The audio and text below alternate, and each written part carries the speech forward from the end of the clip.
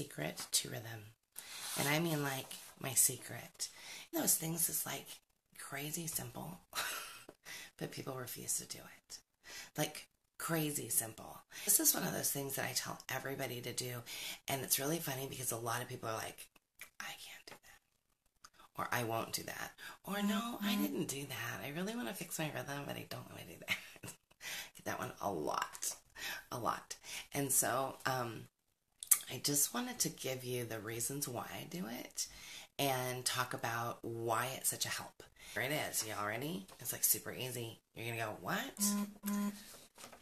It's the actual rhythm chart. The actual rhythm chart is my secret. Why is it my secret? It's my secret because without this piece of paper, without the information that you populate this with, you know nothing about your rhythm. Nothing. You think you do. You think you know where you spend your time. You think you know what you're up to. You think you know how much time you're spending on the computer.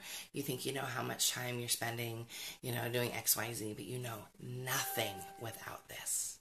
This keeps track of everything. This is intended for you to write down everything you do for 1 week, from the time you get up until the time you go to bed. And so what it is that you go through for an entire week and you write down, the time you got up, got dressed, sat on the computer for 2 hours, or did school planning. So you're supposed to write down everything.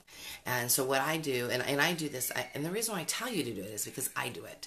So anytime I'm trying to sort something out with my own rhythm, which is often, there are often times where I go, you know what, there's something that's not quite right here, so I'm going to keep track for a week. I even have Eric keep track, don't I, dear? Even have Eric keep track because he and I are a unit, a team, when it comes to sort of what we do at home and how we run our business and everything.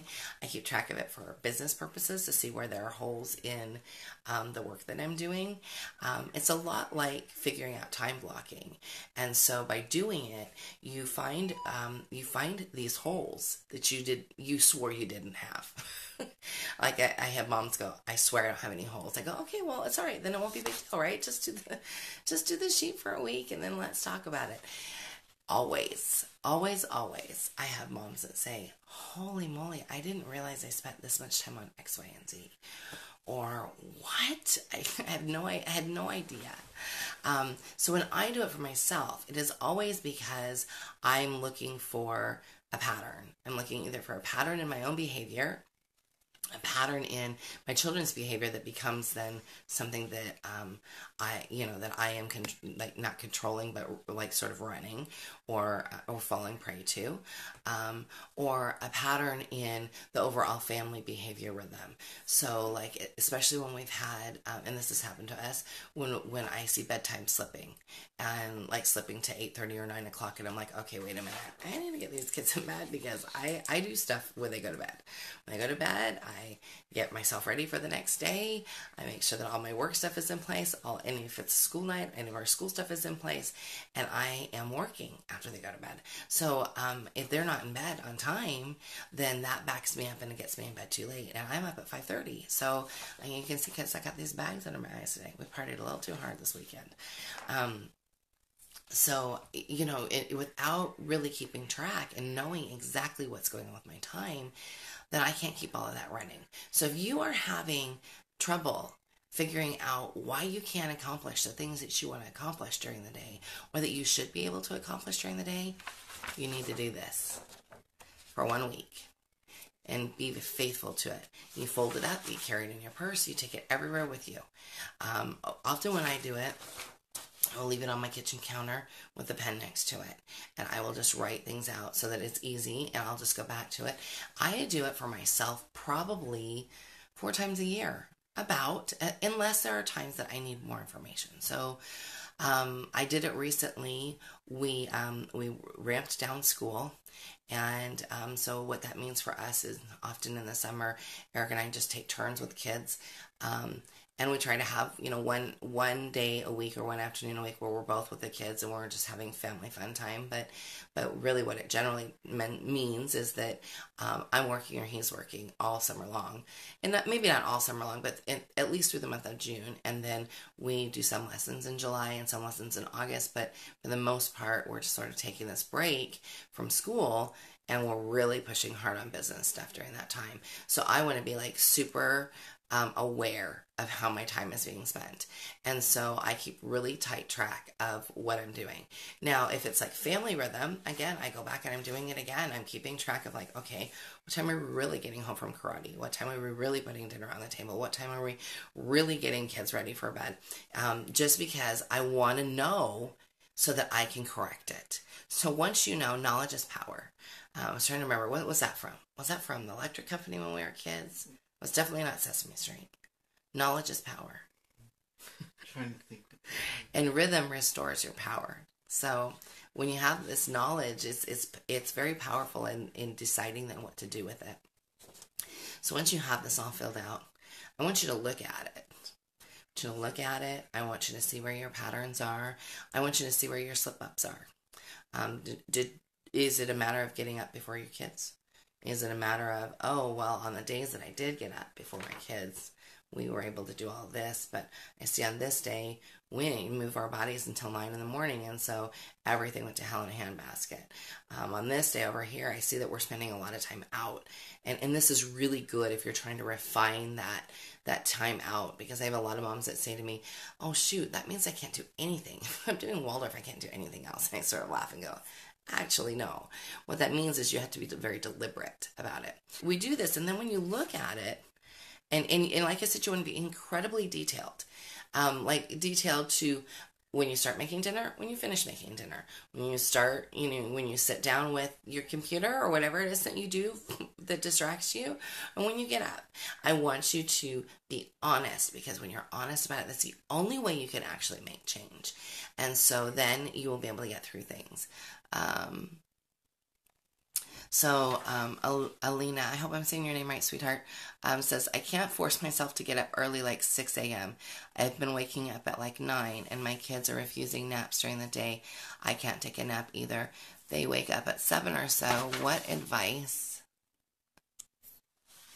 would you give me? I need sleep 7 to 10 hours to feel normal, and then I can only get 6 to 7 hours by the time 6 p.m. hits. I can't even open my eyes. Hey, sweetheart, we just need to change your sleep around. So, in doing that, it's great that your kids aren't napping, but you're missing their sleep window. So, if you've got kids that are under 7, then they need to be in bed at 7. That's just when you start. You get them, that means that lights are out by 7:30. And if you have kids that are rubbing their eyes or yawning or ramping up for that second wind at 6, then you need to back that up to 6:30. And I know people go, what? If I do that, my kids are going to get up. They will adjust. They will adjust their cycles. And then what you do is once you get those kids in bed, because that is a hot button. Bedtime is a hot, hot, hot button. You need to get your kids in bed so that you can rest. So if you get your kids in bed and they are in bed and you are off duty at 8, which is our family goal, off duty at 8 every night, that means that in our case, that means they're not only in bed, but the little one's asleep by 8. And so when that happens, then guess what? You can go to bed at 9. And then you can get all the sleep you need, and you can get up before your kids. That's the goal. So you need to deliberately back up sleep and back up what you're doing, and this will help you. This will help you, because if your bedtime goal is 6:30 when you start to get ready, or 7 o'clock, and you're not putting dinner on the table until 6:20, well, guess what? This will help you. This will help you really see that that's what's going on. And so, and often that's where the holes are. So, we have this desire or this goal, but if we're not backing it up with the right actions, then it doesn't do anything. So you need to be able to do this rhythm chart and really keep track of your actuals. So that's going to be my challenge for you, Alina, this week. I hope I'm saying your name right. I'm sorry if I'm not. But if you are really paying close attention to this chart this week. It's Monday. I don't know what time it is where you are, but it's 6:15 here. Get started right now. Print it out. Get started right now, and just keep track all week long. You keep track of when the kids are going to bed, when they're eating, all of those things. And then once you have you've kept track, then I want you to look at it and I want you to go, oh, okay, I see I need to back this up here and do this different here. That way you have the knowledge about what's actually going on. Because this is kind of like if you had a little movie in your house all day long that somebody was taking a picture of everything that was going on. And then you were able to sit and look at the replay of it. This is the replay. This shows you what you really are doing. And when you know then what you really are doing, you can make some great decisions. And often what happens is people do really well during the week. Moms do really well during the week. And then they say they fall apart on the weekend when dad's at home. And so, there again, when you're keeping track that week, you need to let dad know that you're keeping track that week. And you say, listen, there's stuff that's going crazy and I'm trying to sort it out. So I'm going to keep track of everything we do today so that I can figure out where it is that the hole is. And then you need to show this to dad. And you need to work together, because once mom and dad are both on board, it's magical. It's magical when mom and dad are both on board. And guess what? I have moms that say to me all the time, oh, my husband wouldn't do this. But you know what? There are husbands that do, because we work with them. We work with parents that are ready to be in sync together. How would you advise fitting in work time, working from home, single mom, into a daily rhythm?